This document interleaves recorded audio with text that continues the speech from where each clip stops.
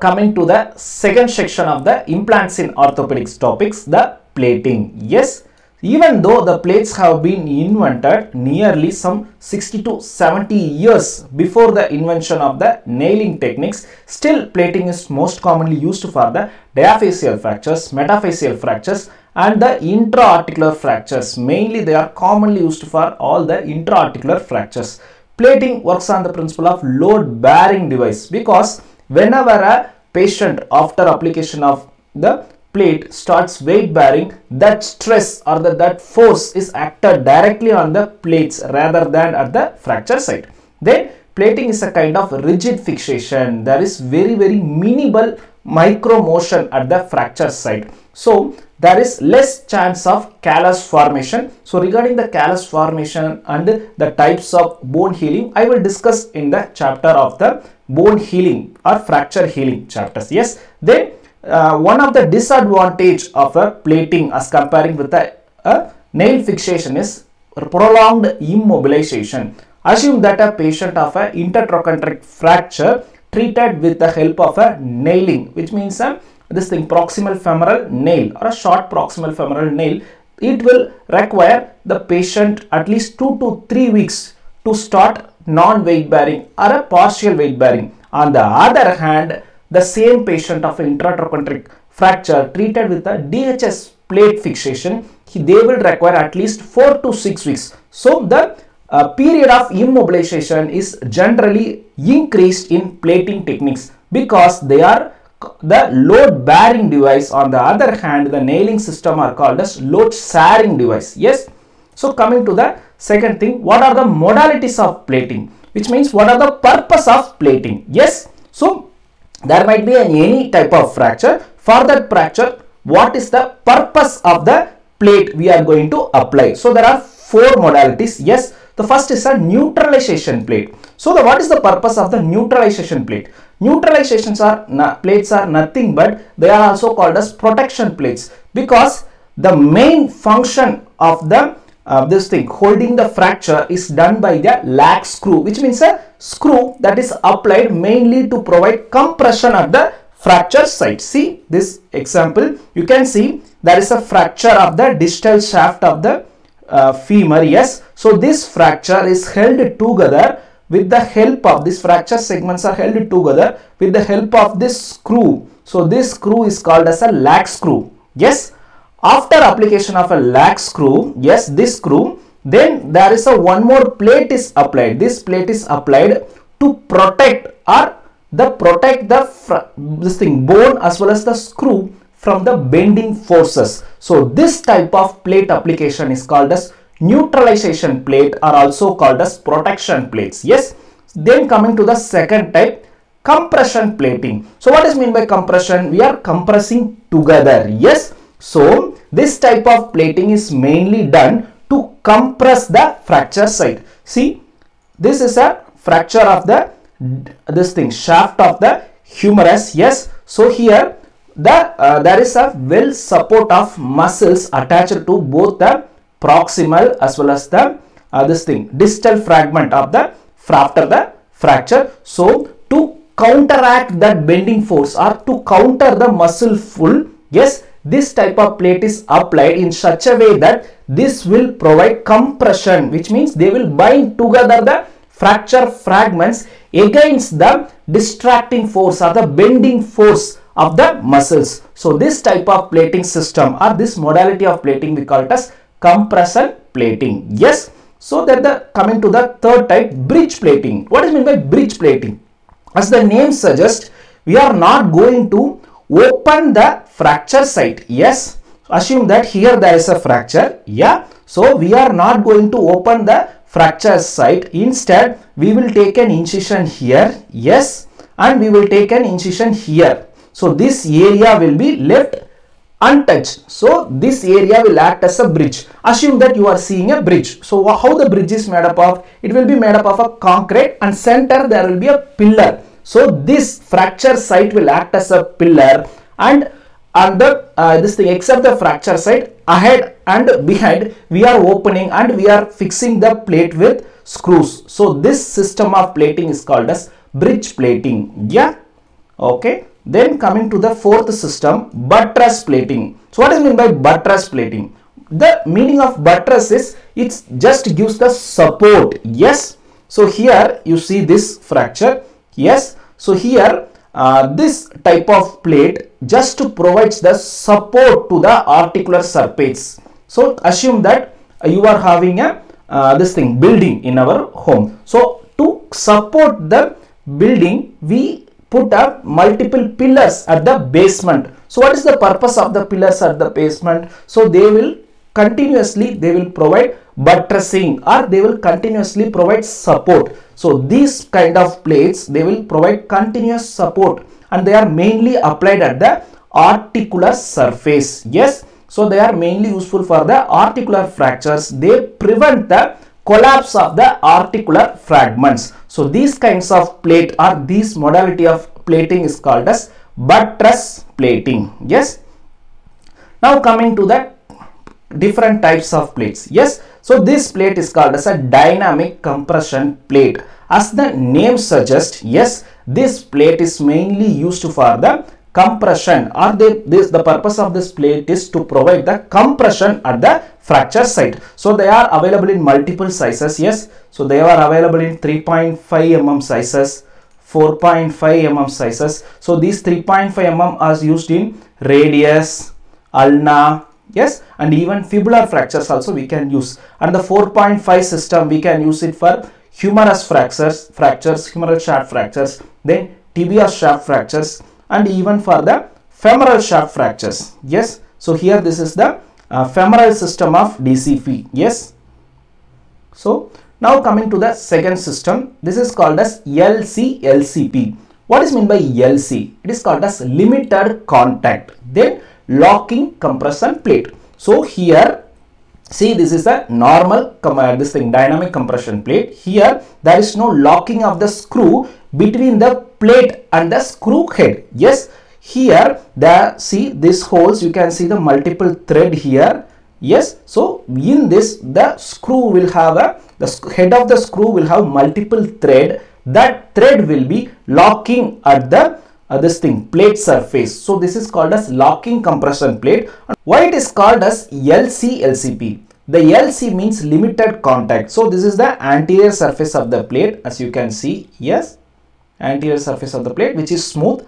On the posterior surface, you can see there are multiple depressions here, right? Yes. So these multiple depressions, what they do, once the plate is fixed to the shaft surface. Yes. So the shaft gets nearly 80% blood supply from the nutrient arteries. Yes, intramedullary blood supply. On the other hand, the outer surface receives maximum blood supply from the periosteum. So the 20% of the supply of the bone, blood supply of the bone, is supplied by the periosteum. So due to this limited contact, there is a less chance of injury, compression injury to the periosteum. So comparing with the normal dynamic compression plate, even though LCP has they provide similar compression, on the other hand, they cause very less injury to the periosteum. So that's why they are called as LCP, limited contact. Because of the limited contact, they increase the blood supply by reducing the injury to the periosteum. Yes. So this is the difference you can see. So this is a normal DCP. So this is a LCP, and this is the 4.5 mm broad DCP and LCP used for the femoral shaft fractures. Yes. So now coming to the other system, it is called as semi-tubular plates. So these plates are very thin or low profile plates, because as you can see here, yes, so you can see the thickness of the DCP plates. Yes, they are comparatively more thick on comparison with these plates. So these semi-tubular plates are around 1 to 2 mm in thickness. And why they are called as semi-tubular? They are curved. Yes, they are not flat. On the other hand, they are curved.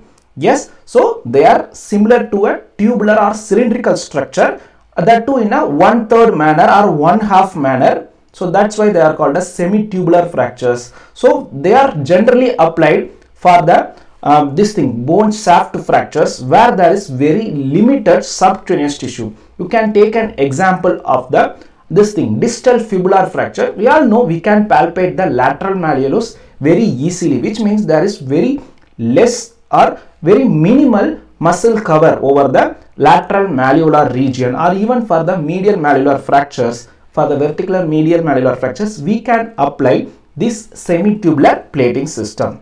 Then coming to the RECON plates. The RECON means reconstruction plates. These plates are also low profile plates. They can be bent in any direction. Yes. So these plates can be applied for the shaft fractures of the ulna, radius, or even for the distal fibular fractures, and they are available in multiple shapes for the contouring onto the different fracture types of the pelvic fractures and acetabular fractures. So whenever you come across RECON plates, you should remember fibular fractures, yes, and acetabulum and pelvic fractures. So there are specialized reconstruction plate or RECON plates mainly for the purpose of applying to the acetabular fractures and pelvic fractures. Yes. So now coming to the specific plates based on the region. So the name suggests as PHILOS plates. On seeing this PHILOS, you might see some scientist name. No, it is not a scientist name, which means this PHILOS means proximal. Yes, proximal humerus. Yes, because this is applied to the proximal part of the humerus bone fractures. That's why called as proximal humerus interlocking. Yes, so there is locking between the bone and the screws, as well as the locking of the screw head and the plate. Yes, so this is a locking type of plate. So that's why called as proximal humerus interlocking system of plates. Yes, so as the name suggests, they are used for the surgical neck of humerus fractures or the proximal shaft fractures of the humerus. So for the both the conditions, we can apply the PHILOS plate, and there are multiple lengths available based on the fracture or the site of the fracture. Yes. Then coming to the distal humerus fractures. As we all know, the distal humeral region contains two condyles, lateral condyle and medial condyle, or sometimes the intercondylar fractures. We need to support both the medial and lateral column. That time these plates will be helpful. So these plates are called as distal humerus locking plate system.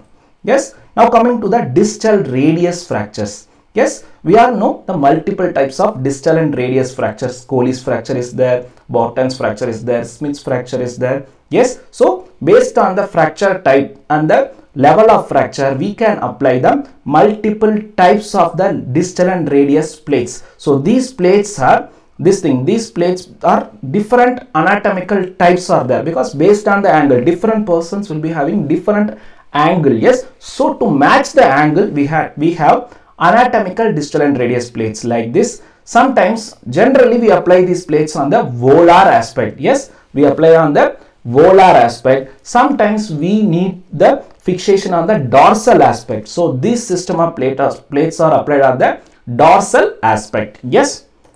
So now coming to the lower limb. So we have a DHS plate. So it is called as dynamic hip screw. So why it is called as dynamic? We know that dynamic means some movement is happening. Static means there is no movement. Yes. So where the dynamic movement happens? See, this type of plates are generally applied for the basicervical neck of femur fracture, as well as stable intertrochanteric fractures. Yes, as we all already know that generally we apply a unstable fracture or a stable fracture. The most commonly used modality of treatment is internal fixation with the help of the proximal femoral nail. But some 10 years before, the most common modality of treatment was DHS, and now they are like equal. It's like 50-50% it is used. But previously 10 years before, like the intramedullary system is very costly, and the most common modality of treatment used for an intertrochanteric fractures are the DHS system of plates. Yes, so here we have the different parts. So this is called as Richards screw. Yes, Richards screw. Yes, and this is called as a barrel plate or a normal DHS plate, and this is called as a compression screw. So first we will apply this Richard screw through the neck into the femoral head. Yes. Then after that we apply the plate and fix the plate with the screws to the proximal shaft of the femur. Then we apply the compression plate. So this DHS plate works on the principle of controlled collapse. So after fixation, once the patient starts weight bearing, this plate, yes, this plate will be gliding over this Richard screw. So there is some movement of the screw and there is some movement between the screw and this plate. So that's why it is called as dynamic plate. Yes, because there is some movement. So that's why it called as dynamic hip screw system. Yeah. So now coming to the distal femoral LCP.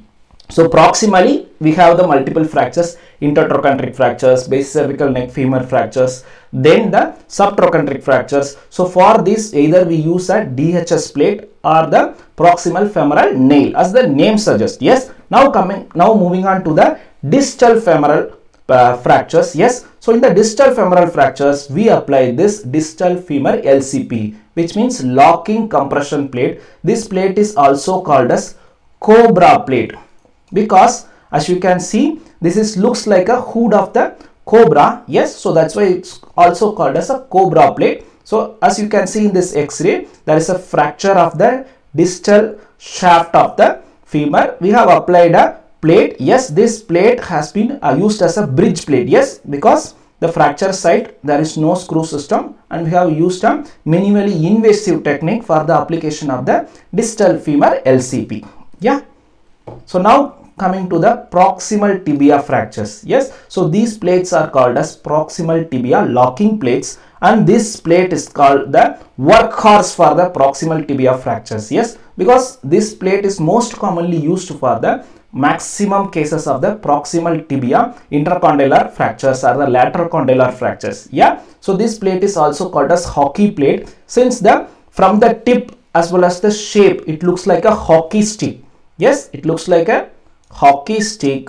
Yes, so that's why this plate is called as a hockey plate for easy understanding. Yes, then these plates are also called as proximal tibia plate, but they are used for the buttressing purpose or the buttressing modality. Yes, so what is the shape? As you can see, it is shaped like a inverted L. Yes, so if I take like this, yes, so it is shaped like a L.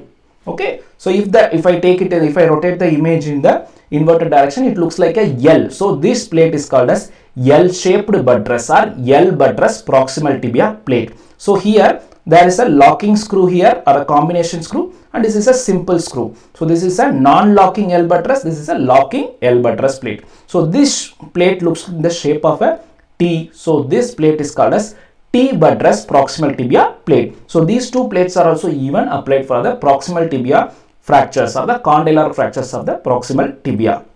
Now moving on to the distal tibia. So these plates are called as distal tibia locking compression plate or distal tibia LCP. So this plate is mainly used for the medial surface fractures or when you want to fix the plate in the medial aspect of the tibia, then we use this plate. Yes, and this plate is used on the anterolateral aspect. Yes, so this is applied on the medial aspect and this is applied on the anterolateral aspect of the tibia for the fixation of the distal tibia fracture.